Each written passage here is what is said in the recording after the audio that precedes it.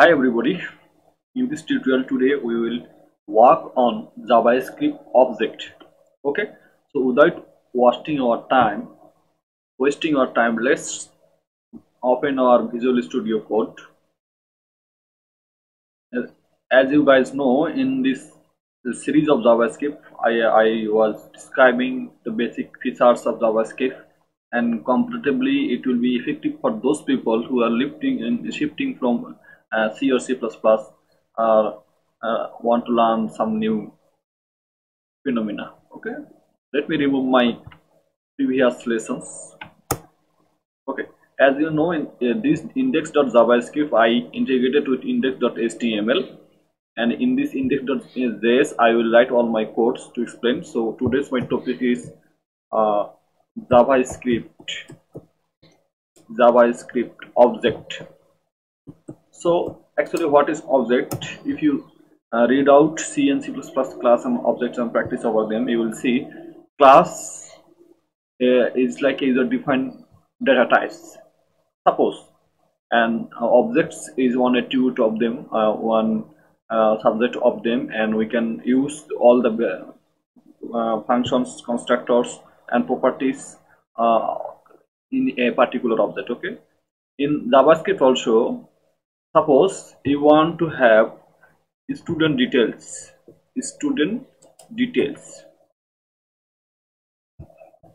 Okay, then you have to create variable, suppose name. Let me explain it using a example. Okay, suppose you have to you want to store student details, then you have to define or create variable name, role, subject. Suppose I am taking these three only for my example, and then you have to put the value name is equal to Ashish. Okay, suppose, and role is equal to 3, and subject is equal to English. Suppose, let me give a double quotation English. These are the details of a student. Okay, and if you want to create another student details, then you have to copy all the things, and it's a tedious process if you see, and it's not the efficient way to store data in a program. Okay, role 1, and it is also role 1 or role 2, etc. Okay, you have to define, you have to create different variables for storing different different student details. Okay, this is a long process, and actually the programmers doesn't follow these rules. Okay, and then if you want to access this data, you have to write the document dot name1, document dot write wr. Okay, write name1. As you know, it's like a variable. Then let's see what happened. You save this, and if I run this in live server, obviously I will find my name. Okay, or as you know, I can show this in output in my console log using this not document dot write console dot log. Okay, and the same process name if I want to get the first name, and control save, and if I go there, nothing will happen here. And if I go on and inspect, and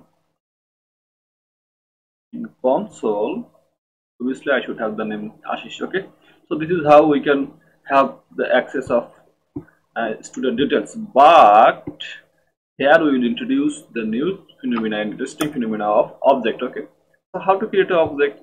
To create an object, you have to first use variable, and generally we use first letter as capital letter, student. Okay, and then a curly braces, and then you can use all the things here. Okay, name is equal to Ashish, comma, role is equal to 2, comma, then what, subject is equal to English. Okay, so obviously this is a object, student object. Okay, and then you can also print this details on our document just in this way, std.name. Okay, and then if I save this, if I go on my server, so let me check this.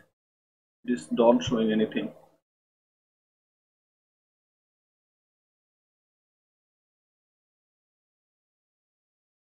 std.name, control save. Let me check out. It's not showing anything. Okay, I think I had to use there, not is equal to, I have to use clone. Okay, I have to use clone, and if I save this, and if I go on my document, as you can see I am having this name. So this is how we can create an object. Let me check my video is going or not. Okay, it's recording. As you can see, this is my object. This is how we can store the lots of information a little bit easily, rather than defining all the variables. Suppose, and if I again store one more data, I have to just copy this, and I have to paste this, and I have to make it student 1 or student 2. Okay, I have to change this name or etc. Habib, Ashish Habib. Okay, so this is how we can create object. And then another important thing related to object we will see today. This is called constructor. So what? Constructor. Okay, so what is constructor? You will see constructor we have to define is quite similar, like verb std, and we have to use first bracket and then curly bracket, and we have to push here some argument in as function. This is called name, role, and subject, and we have to define this dot name is equal to name. Okay, and this dot role is equal to role, and this dot subject is equal to subject.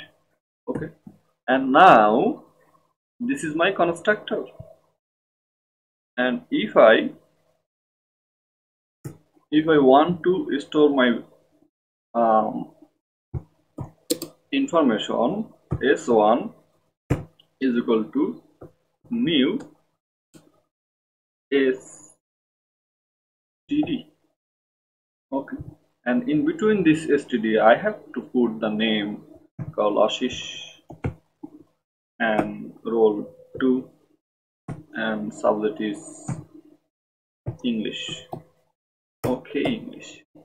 And this is how we have created another object or another details. And if we want to create another details of another student, we have to just paste this. I have to make this 2, and Ashish, Bhabi, role 3, subject chemistry. Okay, chemistry, and now I have to object here. How we could check how we can access this object? Just using document dot write document.write and std dot s1 dot just s1 dot name. And let's see what happens. If I save this, if I go on my document,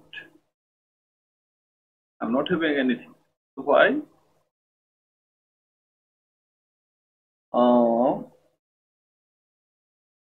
S1 dot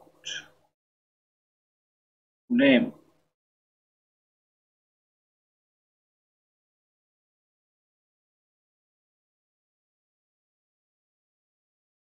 And let me check out. Actually, let me check my video is going on or not. What is recording? Actually, I have to use not var. This is no constructor, so I have to use function. Okay, and I think this should work. And if I save this, as you can see, I'm having this name Ashish, and if I change this S2, easily I could have the next object first name Ashish. So this is how we can create object, and we can save student details, and we can use constructor. So I think this is enough for today. In the next tutorial, we will see some new features of JavaScript, and uh, thank you for stay with me. Assalamu alaikum wa rahmatullahi wa barakatuh.